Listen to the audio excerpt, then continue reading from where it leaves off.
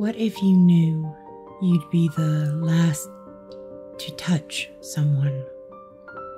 If you were taking tickets, for example, at the theater, tearing them, giving back the ragged stubs, you might take care to touch that palm, brush your fingertips along the lifeline's crease.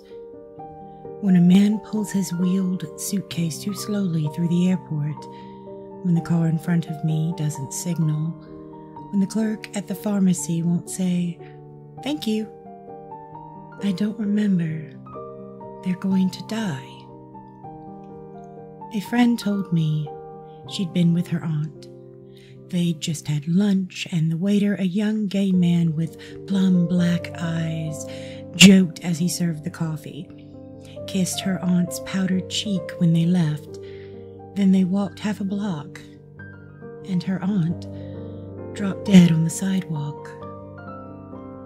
How close does the dragon's spume have to come? How wide does the crack in heaven have to split? What would people look like if we could see them as they are, soaked in honey, stung and swollen, reckless, pinned against time?